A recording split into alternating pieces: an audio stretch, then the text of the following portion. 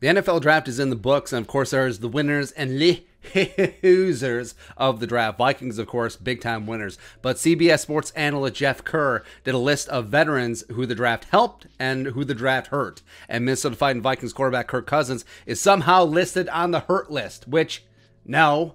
And I understand, blah, blah, blah, blah, blah. Kellen Mond is going to take his job. He's going to take his job, but no. But I think that this take is way off about Kirk, because you look at the guys who are on the hurt list. Cam Newton up at the top. Sure, Mac Jones in the first and no weapons to speak of in the draft, but he's on a one-year deal anyway, so who cares? Andy Dalton.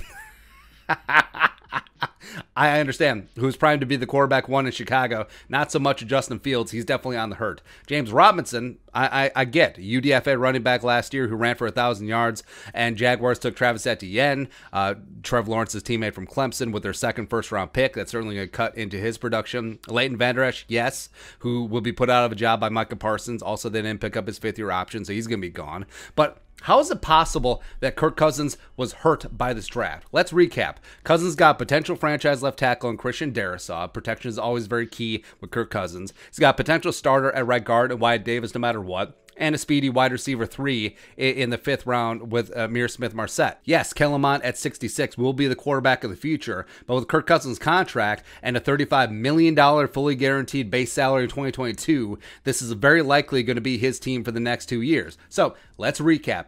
2 starting offensive linemen and a vertical threat element in the passing game to go with Justin Jefferson, Thielen, Irv, and Dalvin. How is he not winner number 1? How is he not the veteran that has helped the most by this draft? Because he is. Plus, how is Aaron Rodgers helped veteran number 1? They picked a cornerback with their first pick. They drafted a very meh center in Josh Myers with their second pick. And then they took whatever wide receiver Amari Rodgers in the third. That's it.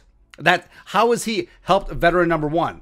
I don't understand it, man. So I guess this is just more national media jabroni haircuts, just hammering on the Vikings, just hammering on Kirk Cousins because they're easy to take a number 2 on. But no, this is just, how much do you have to lie to yourself to be like, oh, Kirk Cousins, he obviously lost in this draft because Kellen Mond is going to be the Vikings starting quarterback in 2023, when you have 2 starting offensive linemen and a vertical wide receiver. What?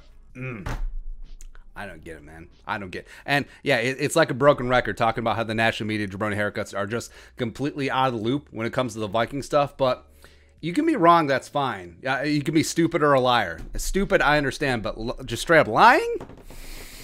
No. Way off. Be your thoughts. CBS Sports says Kirk Cousins was hurt by the draft. Let us know in the comment section below. Subscribe for daily Vikings takes. Want to support that work, pull some of the Venmo. But until next time, Skol, production value.